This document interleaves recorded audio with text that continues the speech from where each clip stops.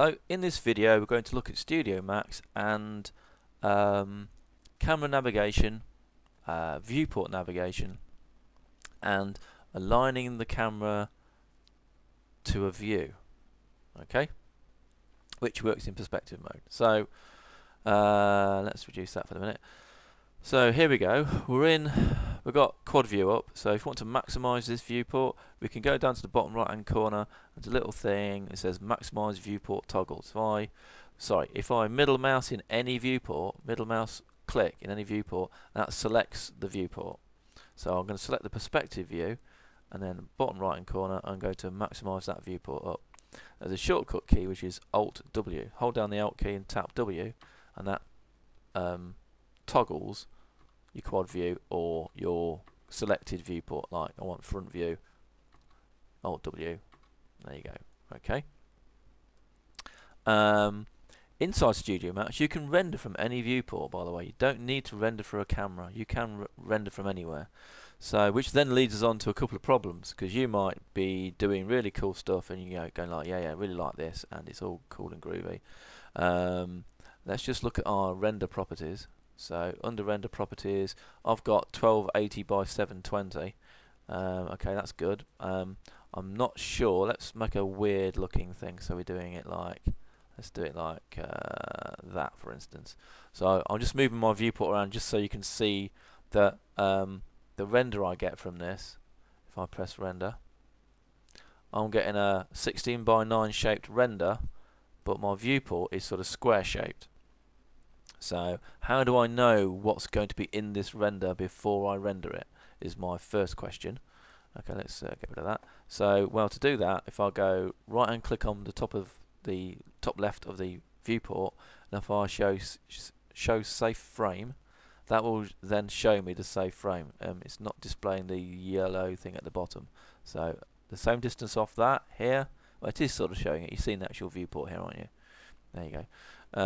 Let's just show that a bit better. So let's go in here, let's go top view, and let's make a plane, and just make a really big plane. There we go, and we'll make it like that, and we'll make it a hideously not hideous colour, like red. There we go. Okay, so in that, let's hit the select button. Okay, so in this viewport now, even though we haven't got a camera, we have activated show safe frame, which now shows the safe frame, so we can see where the render is going to be. If we go over to here again and press render, we now get a better idea of what we're seeing. Yeah, so that's good. Our next problem would be and to navigate inside this, let's go Alt W to maximize it. To navigate a 3D viewport inside 3dsmax, it's mainly about the middle mouse button. So middle mouse button on its own, hold down, you pan the viewport around. Middle mouse button using the scroll wheel backwards and forwards, you push in and push out of your view.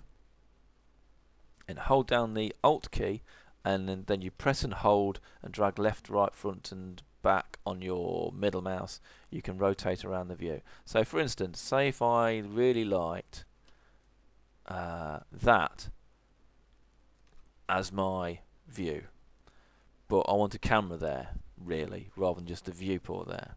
So if I press, actually let's go create views, create camera from view, which is Control plus C. So C for camera, Control C equals create camera from a view. So bang.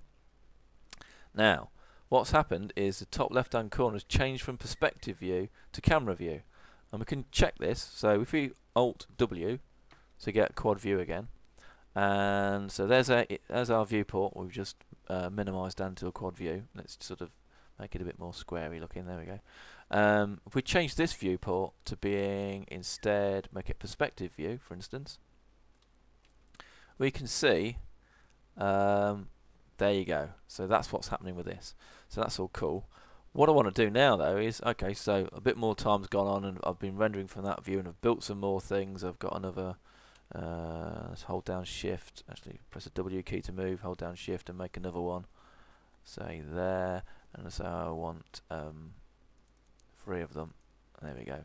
So okay, and then I'm looking in this viewport, and so I'm back into modelling again. And you know what? I think this petrochemical dump oil refinery type thing would actually look better from this viewport. So one, I'm gonna right hand click, show say frame again, so I can see what I'm looking at. But I'd like my camera to be here. Be nice, wouldn't it? So what I'm going to do now is, if I select my camera, and when I went up to here, and it was create camera from view, yeah, it's currently greyed out because we're in a non-perspective mode. So let's just go to here. Let's just grab that. Okay, select my camera. I'm in this viewport. Let's just select the camera this way. It's going to be easier. Select the camera. There we go. And then we'll go to views and then create camera. I'm making this a real hodgepodge. It's a lot simpler than this.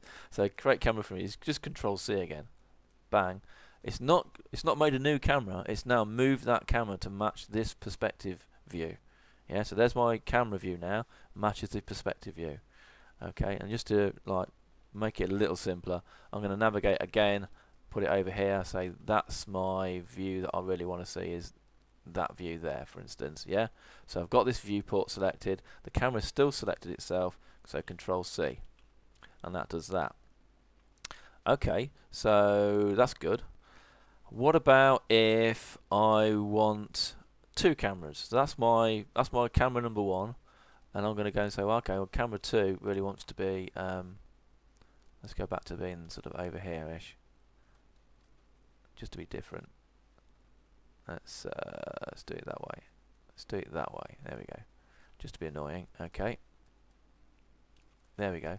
If I deselect that camera, okay, and click in this viewport, we'll say that's where I want it to be. There. Now when I go Control C, so I haven't got my current camera selected. Now I've now added a new camera, so I've now got camera 2 is now this. Yeah, and if I go in here and we'll go perspective mode, and we'll up round there, and we'll press F3 to give it some shading and F4 to do that. You can now see, and Alt W, you can now see we've got two cameras in this view.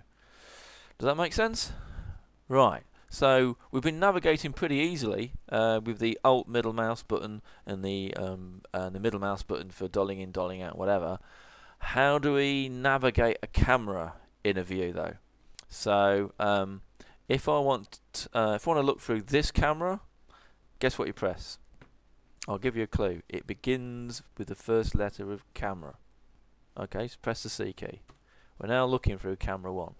So we had the camera selected. Press the C key, and we're now looking through camera 1. So let's navigate the camera then. So to do that, we need to change a little mode. At the minute, if I Alt middle mouse, what's going to happen? So Alt middle mouse like normal things, and nothing's happening, nothing's going, nothing's working. So what's happening then? We're going to press F4 just to shade things. Right, we need to activate walkthrough mode as one of the things to do. So bottom right hand corner, right the way down here, these two little feet, walkthrough mode, they're currently not highlighted, so click on that with your left hand mouse button. Now they're highlighted. So now, when we go back here, one, you got a new icon for your cursor. So this is now putting your camera on a virtual tripod, isn't it? Yeah. So it's currently on a tripod. So we'll look around. This is just left-hand mouse click, by the way. Okay. So okay, but what I want to do is I want to lower the camera down. So it's too high at the minute. So the tripod's too high. So how do I do that? So if you hold down the Shift key on your left hand keyboard and then press down on your cursor, you'll find that your camera moves down. Let's just show you that. So I'm going to Alt W this. Okay, and let's just make this a nice view here. Alt, there we go. Just want you to be able to see what's happening with the camera in this viewport. So select this again. We're in, it goes out of this mode, put it back into the mode again. So it's highlighted and it looks yellow. So if I go Shift and down on my cursor keys, yeah, you can see the camera is going up and down. If matter of fact, if I change that to left, that's going to be easier, isn't it? Yeah. bang. There we go. Can you see the camera's moving down and moving up? If I use my left to right cursor keys, yeah, the camera moves left to right, dollies. Okay, and again in the viewport I'm on that virtual tripod again, so I can move that camera around. And this is all happening if this is down. Okay, so walkthrough mode is on. Okay, the other thing you can do, anything that's got a little tick next to it, bottom right hand corner, means if you click and hold on that, you'll get another option. So you also got a grab mode. Okay, so now in grab mode, so now you get a little hand that can grab. Okay, and then that's just going to move your viewport around, just pull your thing around. You can't do any rotating, it's just for grabbing and moving the viewport. So if you want something's off center, you just go, oh, it's over there. But click on this again, hold it, go into walkthrough mode. You get the similar thing by the left and right cursor keys. Yeah, so left, right. Okay, and a shift one again to go down, and shift on your cursor keys to go up. And that basically is that. Okay, so viewport navigation inside Studio Max, and also how to match a camera to a viewport. Quite a long video. Hope I didn't lose you on that one. And very sorry to have the pink cylinders. Some people just don't like pink, but there you go. Right, it's 11 minutes. Crikey, time for a cup of tea. Right, onwards and upwards. Hope you enjoyed. If you didn't, really sorry. See you in a bit. Bye.